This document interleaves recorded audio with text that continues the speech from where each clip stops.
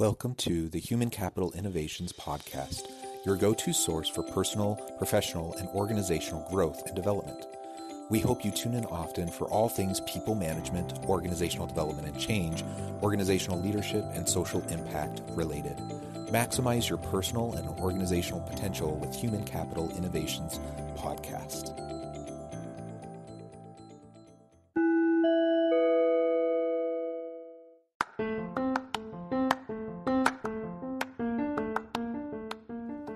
Welcome to the Human Capital Innovations Podcast. In this HCI podcast episode, I talk with Kushal Bose about the future of learning for the next generation.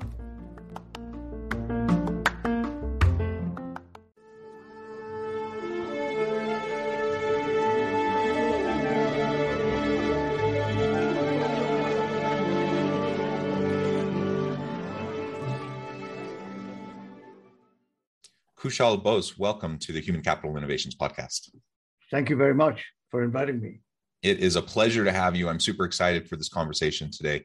We're going to be exploring the future of learning for the next generation. As we think about younger millennials and Gen Z individuals as they enter the labor force, we need to be thinking about how to reskill and upskill our current labor force, but also tap into the unique skills and abilities of this younger generation. So we're going to be unpacking that and exploring how we can go about effective learning and the future of learning. As we get started, I wanted to share Kushal's bio with everybody. Kushal Bose is the CEO of Teledeck, a leader in learning and development for corporate clients to facilitate deep learning, leveraging storytelling, learner engagement, and effectiveness measurement. With advanced degrees in engineering and film production, Kushal founded Teledeck International in 1987 to create engaging training experiences that combine the techniques of cinema to break down complex technical subjects for a variety of corporate audiences. For 35 years, Teledeck has been at the leading edge of innovative training development with an impressive client list of Fortune 500 companies, including Abbott, BP, McDonald's, Philips, Northrop Grumman, Ameritech, Kraft, Cisco, Discover, and many, many more. In 2021, Kushal was awarded as the top global influencer in the field of education by Piketail International at the Influencer Summit and is considered by many as a thinker who can connect the dots by bringing together his understanding of engineering, music, film, history, and philosophy. Again, it is a pleasure to have you joining me today. Anything else you would like to add by way of your background or personal context before we dive on in further? I think I'll connect my personal background and experience with the topic that as we go forward. Very good, very good. Okay, so as we get started then, let's start with a little bit of your background and your journey coming from and growing up in India to where you are today. Perhaps that can provide a little bit more context. And then we can get into talking more about deep learning, why deep learning is important, and really what that means for the future of learning for the next generation. All right. Very briefly, I was born in India. My mother was a professional singer, and my father was an engineer. So right away, right from my family, I inherited the right side and the left side of the brain exposure, music and art and literature and cinema from my mother's side, and engineering and technology from my father's side. And the school that I went to, from grammar school to high school and the graduation, that school provided me with teachers who were amazing musicians, artists, poets. So although I was a student of science, but I read Shakespeare, Byron, Keats, Milton when I was in school in India. And I was actually a big fan of Western music. And I paid my way through college by being a crooner in a Western nightclub in Calcutta. I was singing Harry Belafonte and Jim Reeves and Nat King Cole in Calcutta. So I grew up in an Indian society which was very heavily westernized. I heard Duke Ellington live in Calcutta. So you can imagine that My familiarity with the Western world was pretty sophisticated understanding of what America was like, what the Western world was like, music, literature, and so forth. But what it also allowed me to do was delve into two different sides of the brain, which is the engineering and technology side and the creative side, that put in my heart an yearning for creative uh, endeavors and efforts, while due to my father's being in the engineering profession, I pursued my engineering degree. I became a mechanical engineer, and but still I was running my film society in college. I was the president of the music club in college, photography college. I did everything in my college except engineering that I enjoyed and passion. But I graduated, and then I started looking for universities to do my master's, and America is where I turned to. And I started. I came to America to do my master's, and pretty soon I landed in Chicago with Westinghouse Corporation, right here in Chicago downtown. And they sent me to nuclear engineering school in Philadelphia, and I became a nuclear engineer. But the passion of music and creative and cinema and theater and like literature stayed with me all along. So I was stationed in San Francisco. That's what my Westinghouse, and I was building nuclear power plants in Hawaii and Los Angeles and Sacramento and Palo Alto and Nevada, Arizona, all over the Western coast. And then suddenly I left it all. I said, my God, I'm turning out to be 40. My life is ending. Let me reach out to my passion, because I believed very early that unless you are passionate about something, you cannot succeed in life. And my passion was, as much as it was in engineering, I loved engineering, but I wanted to try out my creative instincts. So I left California and moved to New York, and I enrolled myself in New York at a master's degree in film and theater in the Department of English. And I graduated at the top of the class. All my student classmates they're in teen. They were going to get a degree, and I was going to get an experience.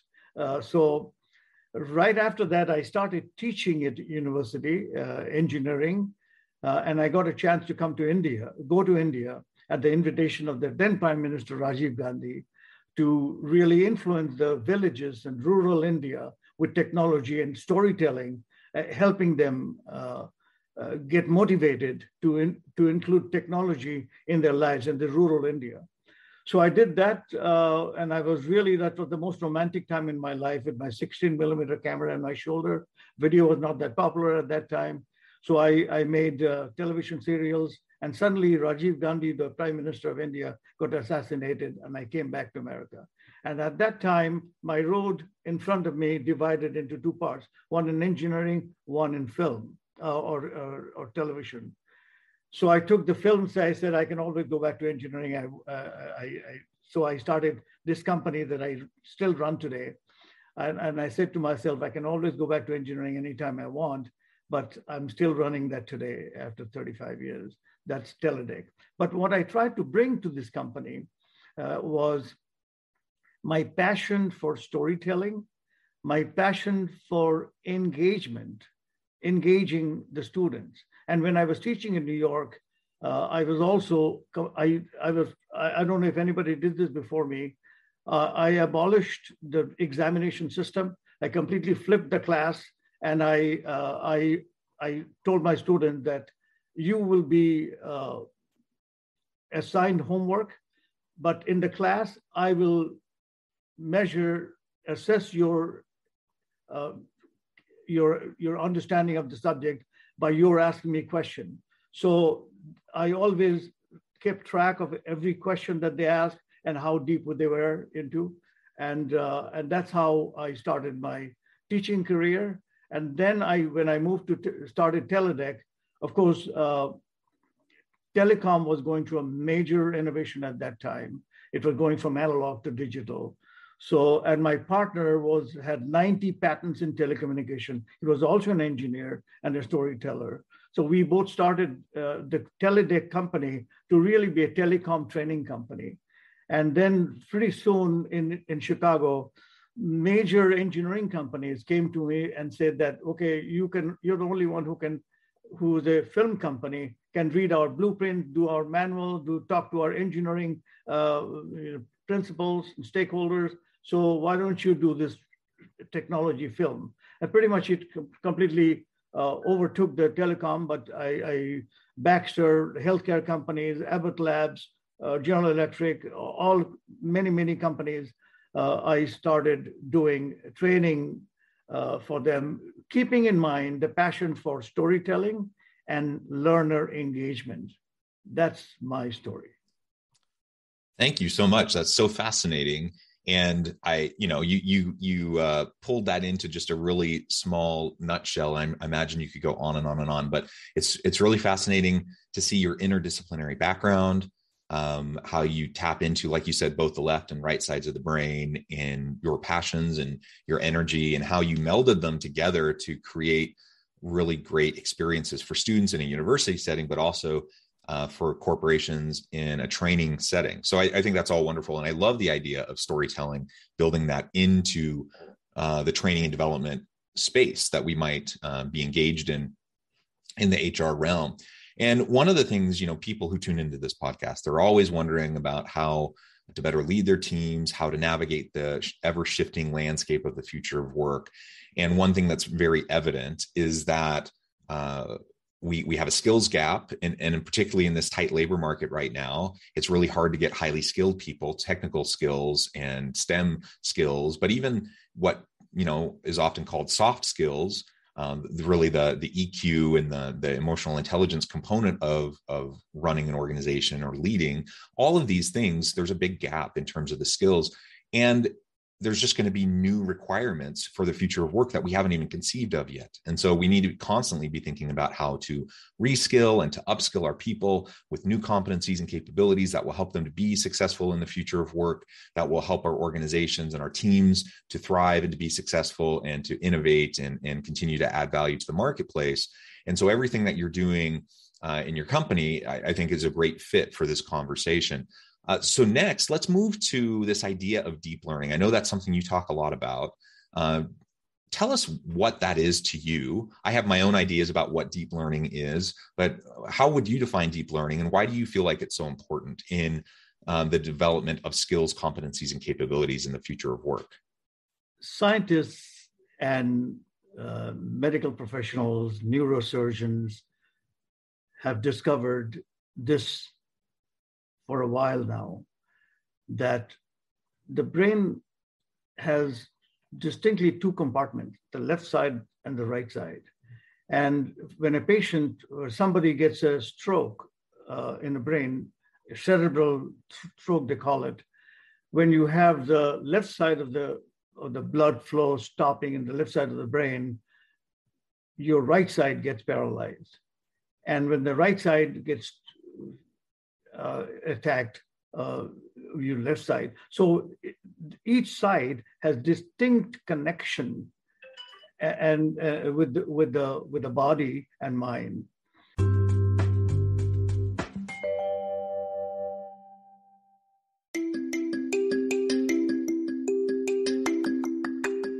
I'm excited to announce the publication of my new book from HCI Press, Bluer Than Indigo Leadership: The Journey of Becoming a Truly Remarkable Leader. Early in my adult life, I learned about an Asian proverb that translates as bluer than indigo. If you think about the color indigo, it is a brilliant, deep, and vibrant blue, what some would call the bluest of blues. To have something that is bluer than indigo is rare and truly remarkable. Contrary to popular myth, there is no one-size-fits-all or cookie-cutter approach to effective leadership. There's no silver bullet, no secret sauce, no go-to model that will solve all of our problems. The truth is, great leaders have all had their unique strengths and flaws, and have all had to discover and then pave their own distinctive path in their life's journey to fulfill their leadership potential. Bluer Than Indigo Leadership will help you discover your own path and explore those ordinary, everyday actions that will help you respond to an uncertain future and produce extraordinary results for individuals, teams, and organizations.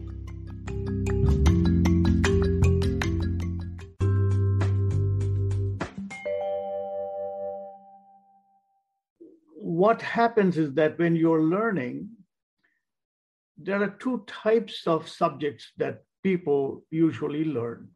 One is mathematics, logic, reasoning, law, something that's more cut and dry, formula, equations, examples of theories and so forth. That's one side of the brain. Let's say that's the left side. But on the right side of the brain, which is completely the opposite side, is art, literature, creativity, imagination, music, all of those creative energies are another side. This is a very peculiar phenomenon of the way our brain works. Now, deep learning is where I learned this early on, that if you involve both sides of the brain while learning, you get much more mileage out of the brain remembering what you just learned. But in most cases, our education has always been very assessment-based learning. So you study, you memorize, you take a skills test, assessment test, and you pass. And by the time you walk out the door with a certificate in your hand, you've forgotten 70% or 80% of what you just learned. Deep learning is one that stays with you, like swimming, like biking, like driving, something that involves you personally. So I actually call it, especially now, this topic is so relevant now, for us, the learning and development professional, and especially in leadership roles, to really decide which path are we going to take. Are we going to stay with the assessment-based skills training, where they take a test and then, okay, they've learned it, they've got it? Or do we have to rethink the design of the learning to really include the deep learning, what I just mentioned? So in my company, from the very early on, from 80s, I have been, just like I said, I have been always insisted on an immersive learning experience where the student have quote unquote fun learning. For example, if I'm teaching somebody about electrical safety, I would not start with two wires and a pliers and how you stripe it and the electrical meter to look at the amps and the volts and so forth. I will start with a jolt to the class, with an accident that has happened. Now let's reframe how this accident happened and then go to the root of it. Now I've grabbed their attention, I've hooked them. And just like a story in a movie theater, I have gotten their attention. And I always keep telling them in my class that, you know, I'm going to tell you some stories, and if you're not careful, you're going to learn something. So I insist on getting their attention through stories. And again, in film school, I learned how to tell a story. There's a beginning, middle, and an end. And the storytelling also depends on the instructor, how passionate he is about his delivery, about his energy, about his knowledge, about how desperately he wants his learners to get it. So I think that reflects on the learner's receptiveness of what you're trying to teach them. That's number one, storytelling. And deep learning also involved another thing called personalization. So every time I design my courses, whether it's online course or a classroom course, I try to personalize the content to an extent that I want to measure, I want to make sure that each student has curiosity, has amazement, our intention, their motivation to learn. All of these things are important to me for make sure he's learning. So I think engagement gives me that. So I built in a lot of hotspots in my in my screens. It's e-learning, and I can measure through my learning management system how many hotspots did you click on, and how many downloaded in, how many questions you read for the subject matter expert, and so forth. So today's technology allows me to do all of that. Ultimately, we are at a crucial time, Jonathan. Do you remember the perfect storm that happened in Boston? There are three elements that converged in Boston. And what are those elements? One was the high pressure system, air mass, that developed in California, Western, that moved toward Boston. Another one, the low pressure system and the cold frigid air from the upper northeast Canada. And it's also was flowing toward Boston. And a hurricane system, the system that was developed in Florida. All of these three things, is very unlikely they all come together. But these three things came together in Boston and became the perfect storm. Many people died. It was a horrible destruction. But in learning and development also, I believe, and I want to say this, and I have many blogs on this subject, that the perfect storm, number one, is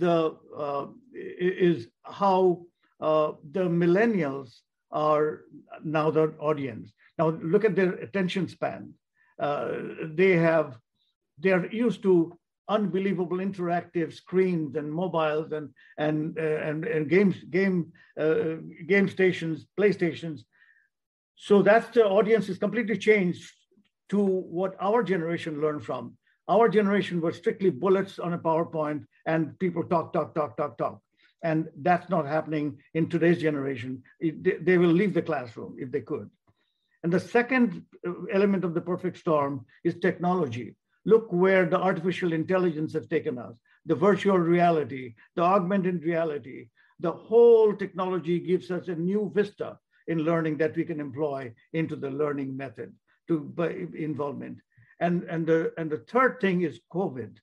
COVID has enforced distance learning on major corporations. So these three elements is now forcing learning and development stakeholders and decision makers to really rethink, redesign new audience, new technology, and distance learning. All of these things has converged. And I believe this is the right time for embark on a new direction for learning and development. Yeah. That's wonderful. And thank you for your explanation of deep learning. I do agree. I think one of the ways I frame deep learning is, of course, getting past the surface level types of learning that you started by describing. And oftentimes that happens through experience. Various forms of experiential learning are really great ways to get into deep learning. Just ways for people to apply and put into practice what they're learning, so they can apply the abstract, the theoretical with the physical, the actual. All of those things can help us with deep learning, and that is essential if we want to truly develop skills, competencies, and capabilities.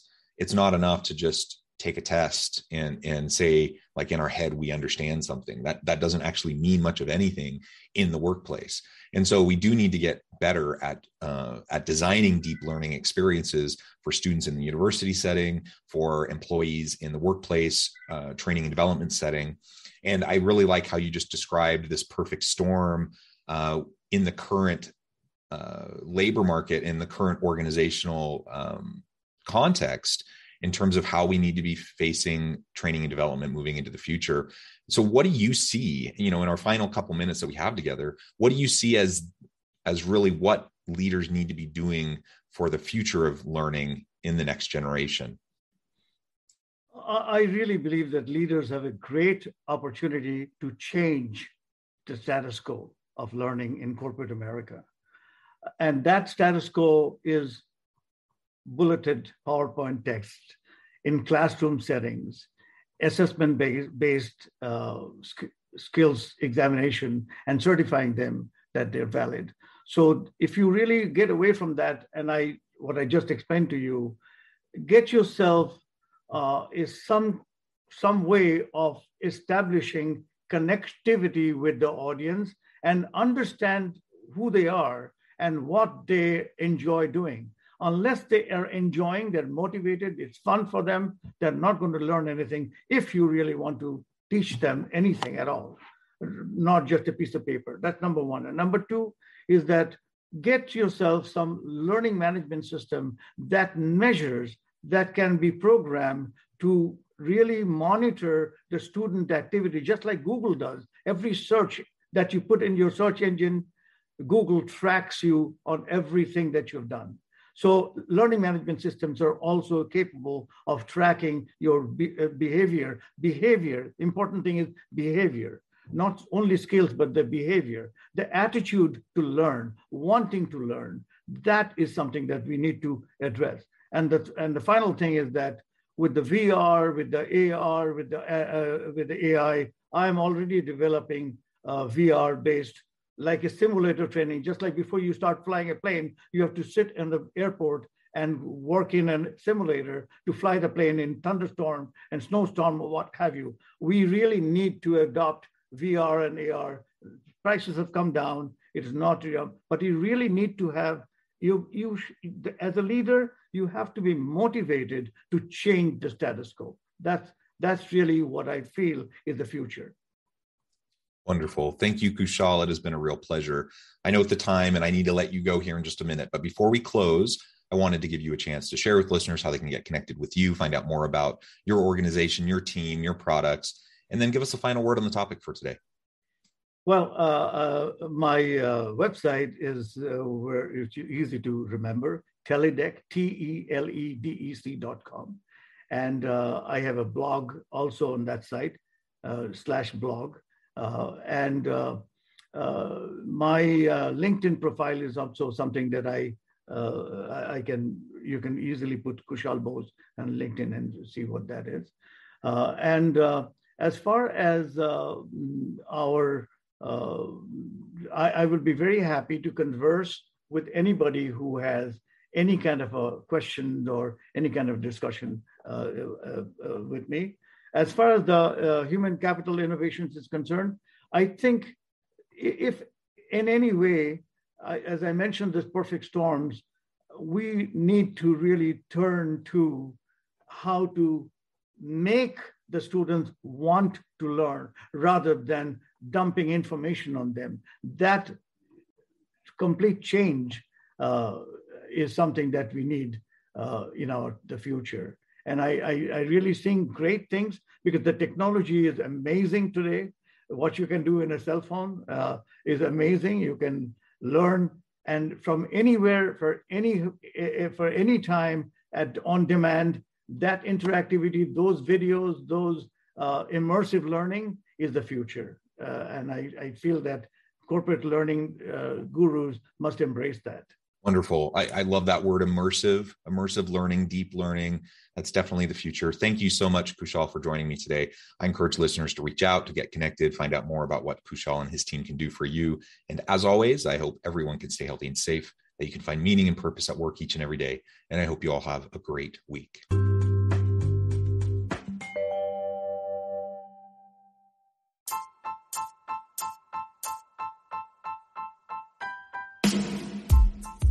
The alchemy of truly remarkable leadership. Ordinary, everyday actions that produce extraordinary results. Consider how the nature of work has shifted over the past 50 years. With increased globalization, rapid technological advancement, and the shift in economic composition, the average job of today looks very different than the average job of 50 years ago. What will the jobs and organizations of tomorrow look like? Moreover, what does this all mean for organizational leaders? What are the core competencies and capabilities of organizations and their leadership that are prepared for continued disruption and geopolitical and socioeconomic shifts?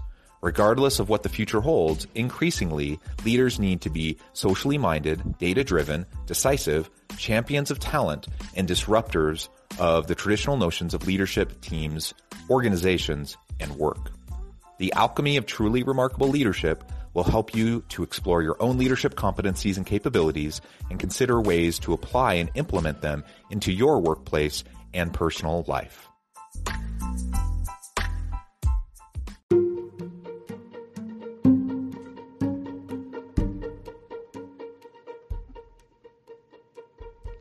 Check out Human Capital Innovations magazine, Human Capital Leadership.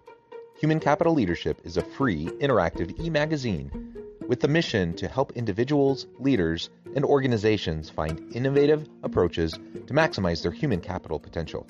We publish issues quarterly in August, November, February, and May. Take a look at the latest issue and let us know what you think.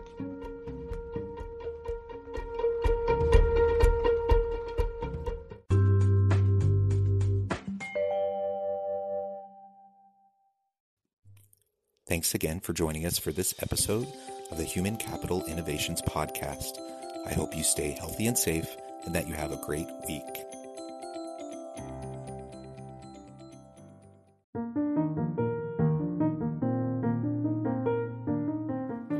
Check out our new weekly LinkedIn newsletter, Alchemizing Human Capital, exploring industry trends via original research and interviews with executives and thought leaders from across the globe.